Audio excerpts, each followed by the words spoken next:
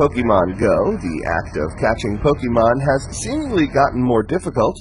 In the beginning, just a few weeks ago, having a Pokémon escape from a Pokéball was a rare occurrence that only became more frequent as players attempted to capture creatures with a higher CP.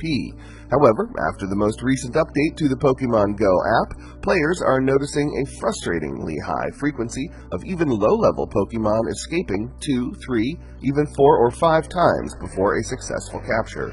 Now it seems like those growing pains will continue. Recently, mobile game maker Niantic updated its mobile app to address some of the game's issues.